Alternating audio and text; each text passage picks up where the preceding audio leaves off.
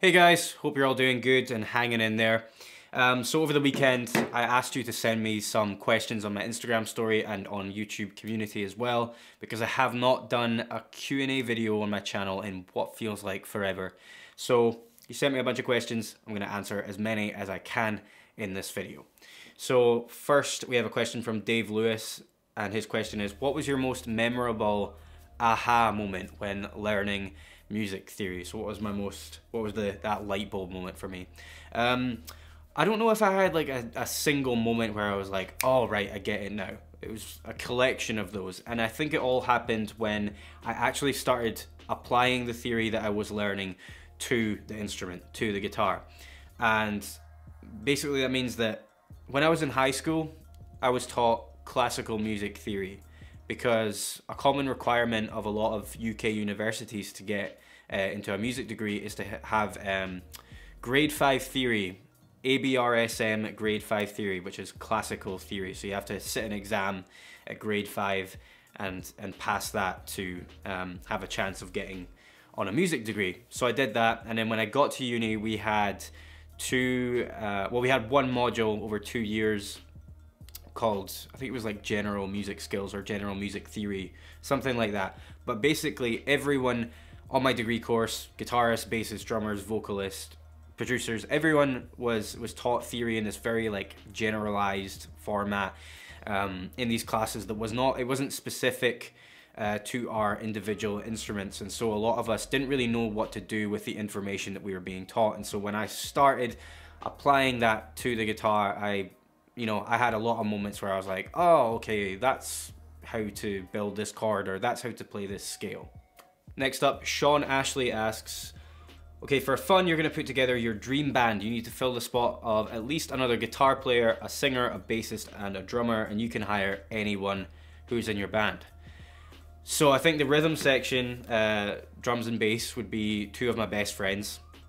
Not just because they're friends, but because they're two of the best musicians I've ever played with. So my friend Jordan Harvey, he's a singer in a band in America called King Calloway right now, but prior to that, he was mainly a drummer, and he's an absolutely phenomenal drummer. So I'd have him on drums, my friend Duncan Robertson on bass. He's a session player down in London, awesome guy, incredible musician as well. For a singer, I think I'd probably go for like a pop rock thing, so maybe Adam Levine from Maroon 5. I think he's got an awesome voice, whether you like Maroon 5 or not. I think it's hard to argue that. And another guitar player, I would have Tim Pierce in my band. I think that would be a sick band. A strange band, but sick nonetheless. Who's your favorite guitarist? I have a bunch. I think Slash is always going to be like my #1 guitar idol, but it would be him, Joe Bonamassa, Brent Mason, and Brad Paisley, and Derek Trucks. Those would be my top, however many that was. Did you study or have formal music training? Who do you admire the most in terms of guitar playing? Okay, well, I just answered the last question, but the first question, yeah, I studied an undergraduate bachelor's degree with honours in popular music at Edinburgh Napier University. I graduated 3 years ago. I don't know how to say this username, but they're asking me, have I met someone who started late in guitar and reached a really great playing level, 20s or more? Not personally, but I'm sure there are plenty of guitar players out there who maybe started in their 20s and are now, phenomenal players. It's just obviously when you're much younger, you've got so much free time on your hands to practice, and so that's why typically, the pros, the more experienced players started when you find that they started when they were younger. Obviously, probably don't need to explain that, but no, not personally, but I'm sure they're out there. Anarup Guha Thakurta, just murdered the pronunciation of your name. Sorry. When you are improvising, do you follow your ear, or do you consciously think about highlighting the changes using triads, modes, and chord tones, or whatever? It's kind of a combination of the both, of the two. So, and it depends what I'm playing over. If it's something quite simple, then I'm mostly just following my ear, and sometimes I feel like I'm just kind of watching my fingers do the work. But if it's something a bit more harmonically dense, then I will have to rely more on my knowledge of theory to navigate the chord changes and make things sound good. But yeah, it's I think the more and more you play, the more experience you have, the less you rely on the theory that you've studied.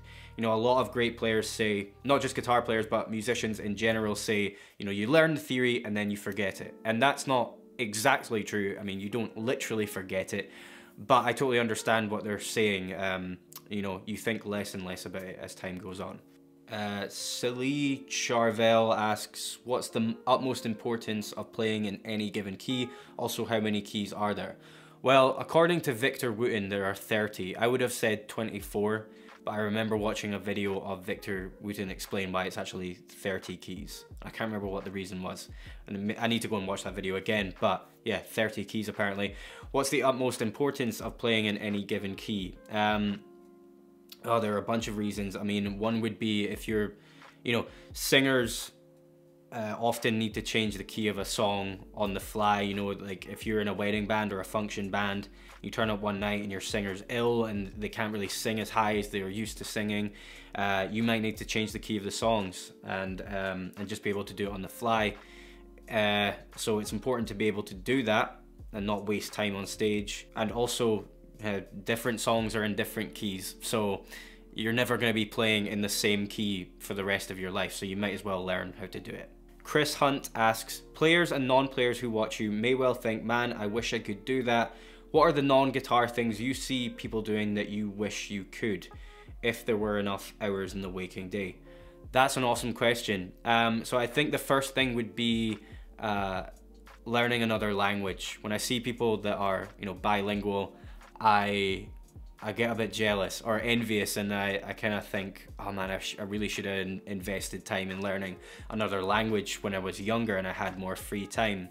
I actually bought a course on Russian last year, which I've done a few lessons on, but yeah, I can't remember any of it. But I would definitely like to learn Russian so that I could eventually travel there one day and like interact with the locals. That's kind of a, you know, goal of mine for the future. So learn another language would be one. Another is related to fitness. I think like people who do calisthenics, like all these mad like handstand exercises and you know, weird sit-ups and pull-ups and all that stuff, that really impresses me, and it's something that I'd like to learn how to do myself. So learn another language and calisthenics are two things that I wish I could do. Santiago Gutierrez, so when are we going to see a collaborative video of you and Rhett Shaw? Well, we've actually already done a few. So there's one on my channel. If you just search for Rhett Shaw on my channel, you'll find that video. We did one in Nashville 2 years ago, and then I was in his Summer NAMM vlog last summer. So that's on his channel, obviously, and I was also on his podcast, The Backstage Journal, a few months ago. Okay, now I'm gonna look at some questions on Instagram. So Dan Smith asks, how do you balance the blues vocabulary and traditional aspect with trying to have your own voice? It's a great question. When I'm improvising over a blues, I try to just let my mind go blank. Like I'll almost always start off with some, you know, traditional, somewhat cliche sounding blues licks because I still enjoy playing that kind of stuff. And I find that when I just go with the flow and let ideas come to me and try things out that maybe won't sound good but are a bit of a risk, that's when I find that my voice as a player comes through in amongst all of the traditional blues licks that we've all heard 1,000 times before. Yeah, I just try to, you know, I go with the flow when I'm improvising, and I'll try new things out like on the fly, and sometimes they'll work, sometimes they won't, but occasionally you'll find that you develop, you know, really cool, unexpected licks as a result of just letting your mind go blank. How do you like the D'Angelico Premier DC with the Mojo Tone pickups? Also, does the guitar stay in tune well?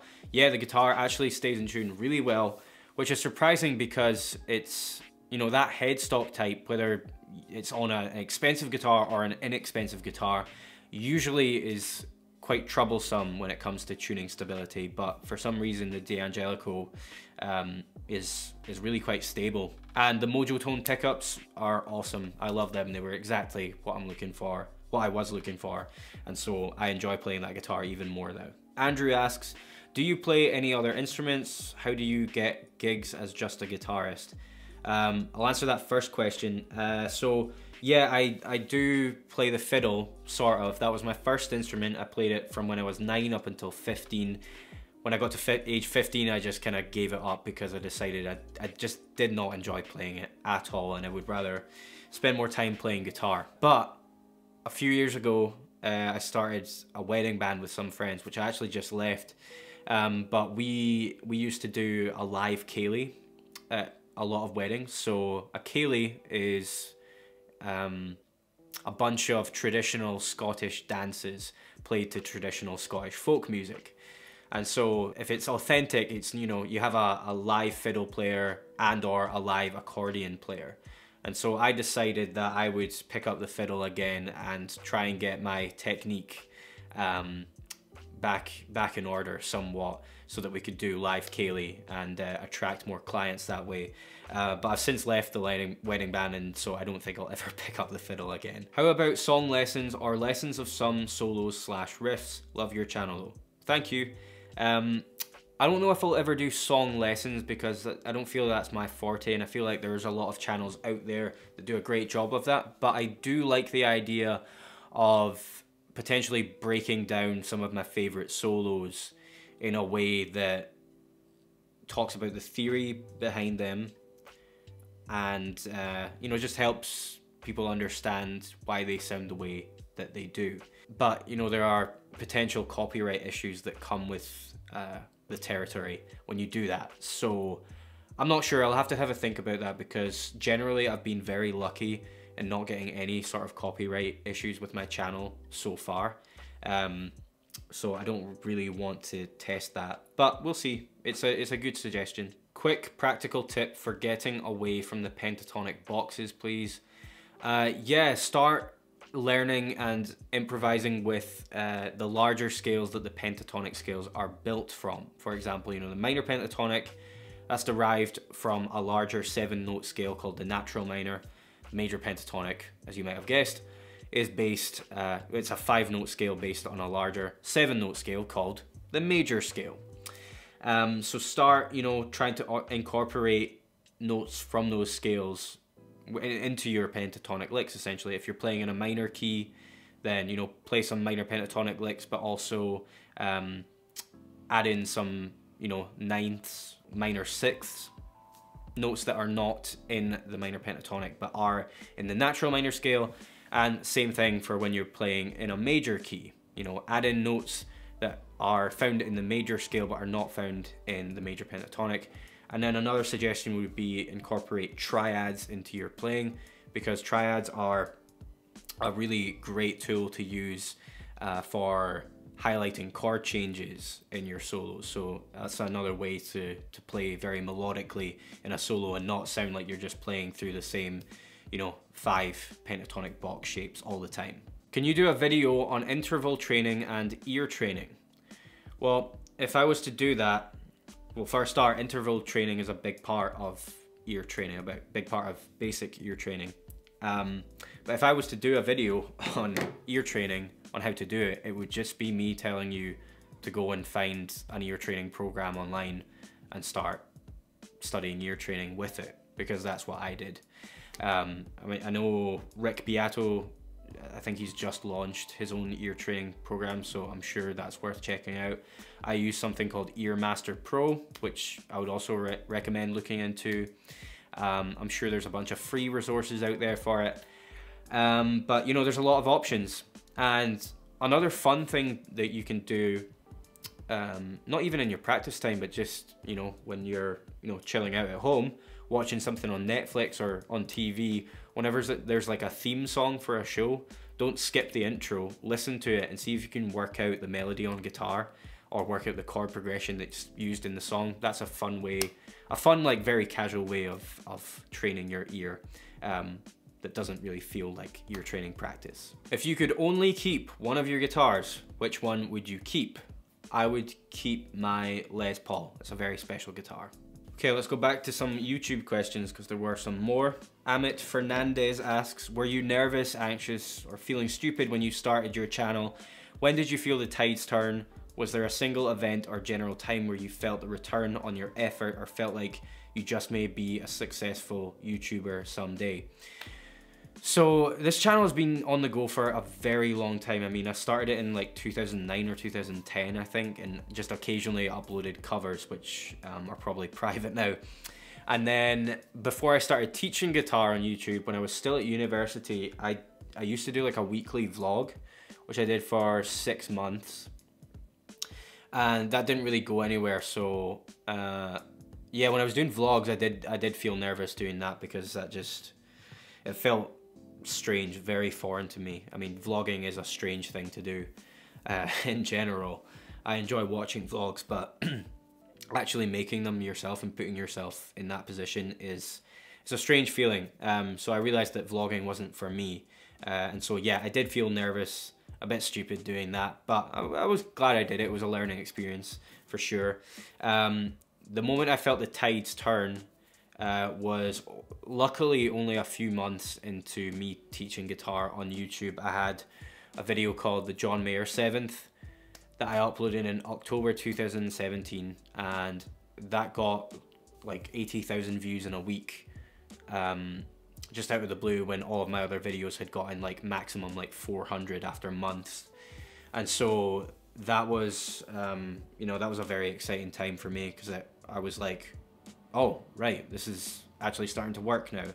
And it was right at the moment that I was kind of contemplating looking for a part-time job, because up until then I'd just been living off money from wedding gigs, which were drying up because, you know, we're moving into winter and that's generally how it goes for wedding bands. So yeah, that was the moment that I felt like there was, you know, return on my efforts. Vari Rivano asks, any chance of you putting out your own music anytime soon? Yeah, I think before the end of this year, I'm going to put out a single. I have some ideas of things that I've been working on. It would probably be something instrumental.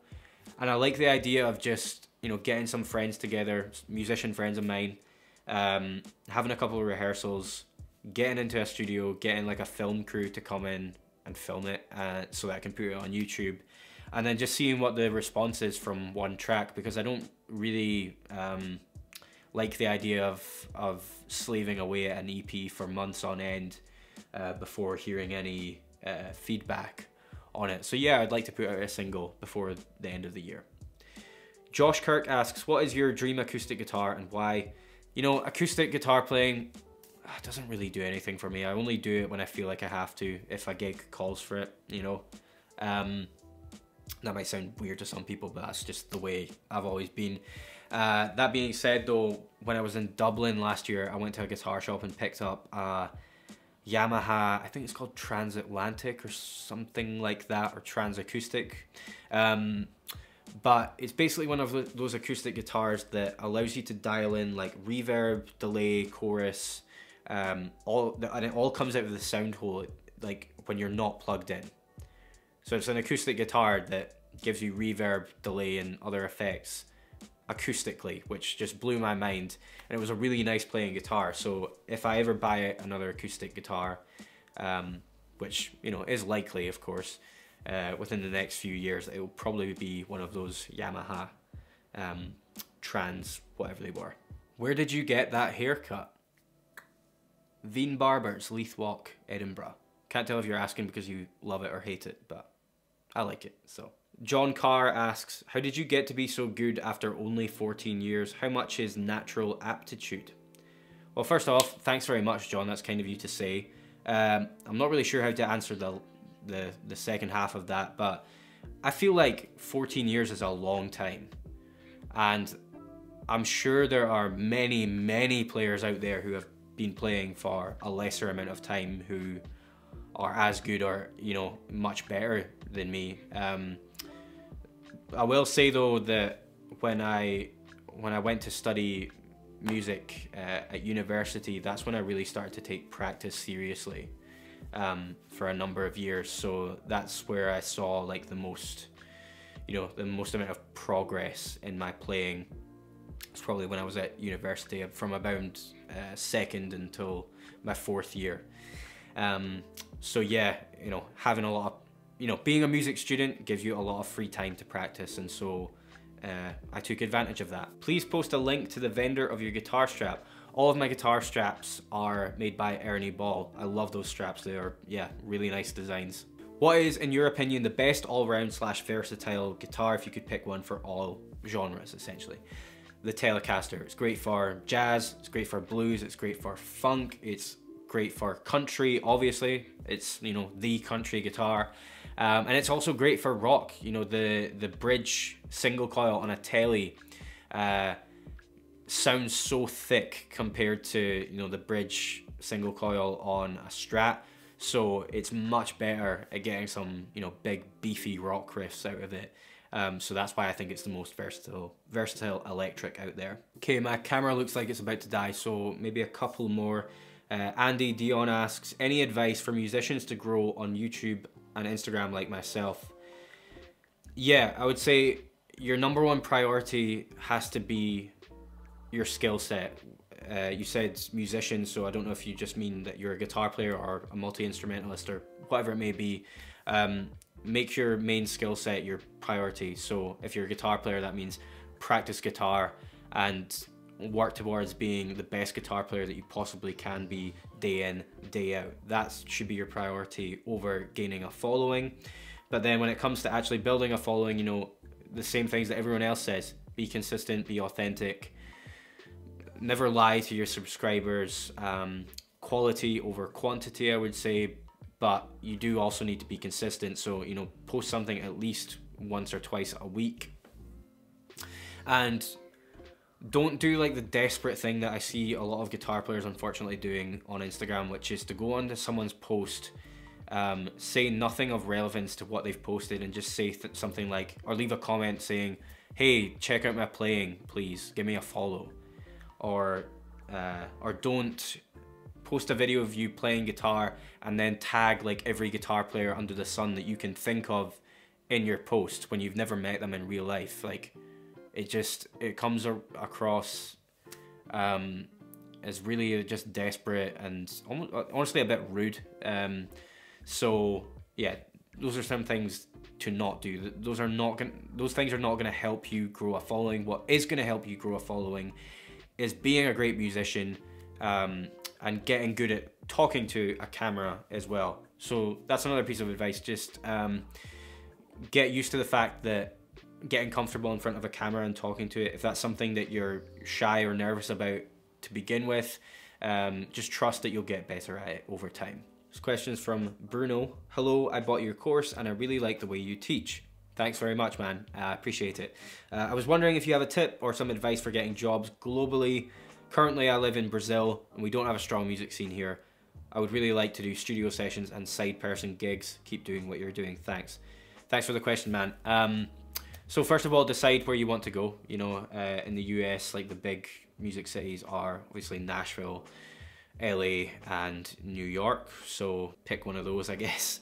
And once you've decided on where you want to go, I would take like a minimum 2-week vacation and go to wherever that city may be, and spend a lot of time trying to integrate yourself into the scene there. I mean, spend a lot of time just being social in, places where there are live music, and get talking to the local musicians. Don't try and network with the intention of immediately getting jobs, because that's not going to happen. You have to go in with the attitude of, I'm just going out to like meet friends. And I think that's a more natural way of going about networking, rather than just, running up to the first guitar player or singer you meet and shoving your business card in their face. Because naturally in conversation, your career goals are going to come up. And if they learn that you're, looking for work, then, they might bear you in mind for things. And, then after that, if you decide that you really like that particular city, then you need to work at getting a visa, which is something I can't really answer because I've not done that myself yet, even though it is a goal of mine to, as I've said on this channel before, get out to Nashville. But yeah, just go out and be social in the local music scenes and befriend people. Alright guys, it looks like we're clocking in at around 30 minutes here, maybe less than that once this is edited, but thanks so much for submitting all of your questions. Sorry I didn't get to all of them. I didn't want this video to be too long, and also a lot of the questions I wasn't really confident at answering, and there were a lot of ones that were actually quite similar. But anyway, yeah, thank you so much again. I hope everyone is coping all right with everything that's going on. And, you know, to be honest, my life isn't really changing all that much. I spend most of my time at home making lessons for YouTube anyway, so I'm going to continue to keep doing the same, and so you can expect to see more content on my channel in the near future. Yeah, wish you all the best, and see you in the next one.